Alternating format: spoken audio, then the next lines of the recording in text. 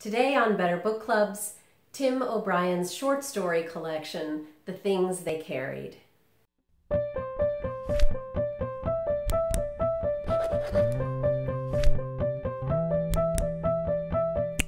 I've made an argument that book clubs ought to think more often about choosing a short story collection to read together. And there's a whole other video on different ways you can go about doing that. But today I want to talk about a specific collection, Tim O'Brien's The Things They Carried. This book was published way back in 1990, and so it's been around for a long time, and it's considered maybe the most important book written about Vietnam. It certainly was well received. It was a nominee for both the Pulitzer Prize and the National Book Critics Circle Award. But the thing that really recommends it in my mind is that my college students often talk about it as one of the few books that they really enjoyed in high school, that they really got a lot out of, and they're enthusiastic in talking about it. So I want to share with you a couple of things about this book. It wasn't O'Brien's first book about Vietnam. He published a couple of books back in the 70s about based on his experience as a soldier in Vietnam. But The Things They Carried is the one that's best known, the one of his books that's best known anyway. And it's a collection that is not autobiographical, and yet it's very much based on O'Brien's experiences on the ground in Vietnam, as well as afterwards. So I just want to talk about a couple of the stories in this collection to give you a better sense of what it's like and whether you and your book club might enjoy reading it together. Sometimes collections of stories are really just that, collections of discrete individual stories all written by the same writer.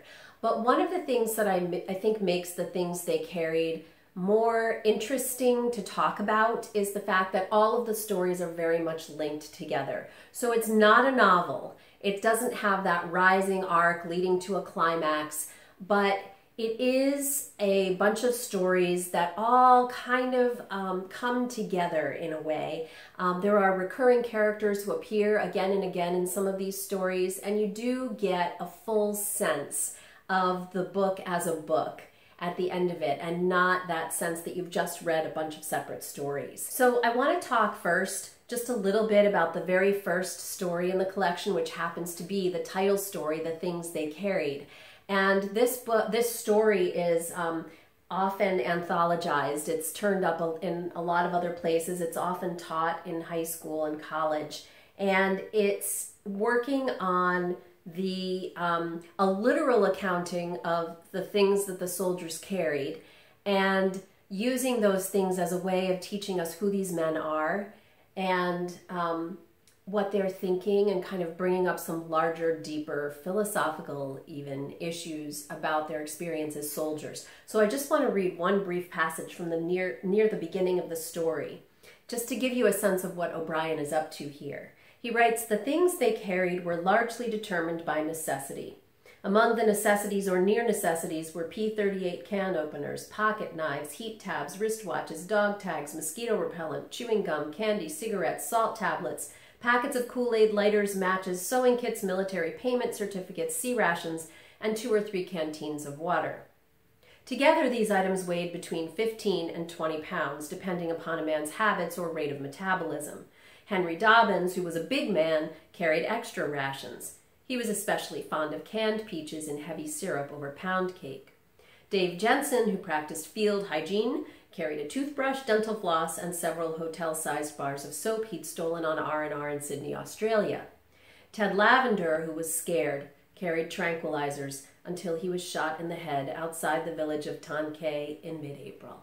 So that gives you just a little flavor for O'Brien's writing and the way in which he's using these items that the men carried. And of course, they're metaphorically carrying a great deal more with them.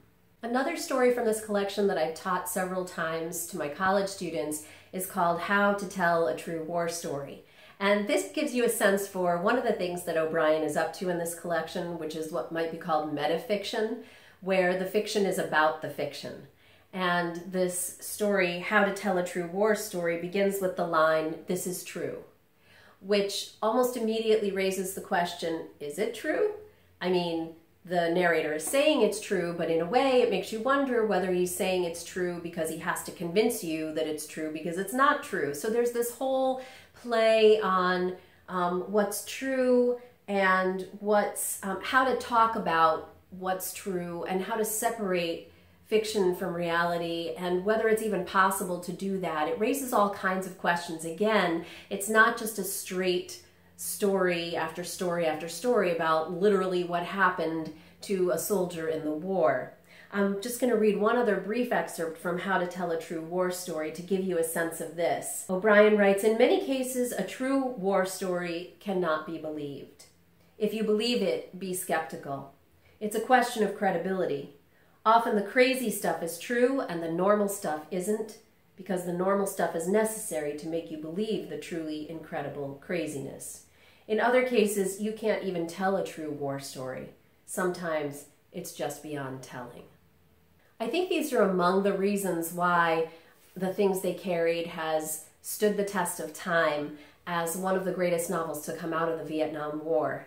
It was a war in which we lost more than 58,000 American soldiers, and many more citizens of Vietnam were killed in this war. And it's obviously a really important part of our history. And O'Brien tells it in a way that makes it so nuanced and slippery and kind of both accessible and inaccessible at the same time.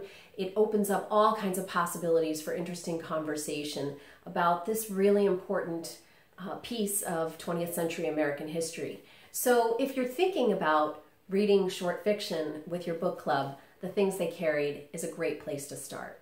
I'll be back soon with another episode of Better Book Clubs.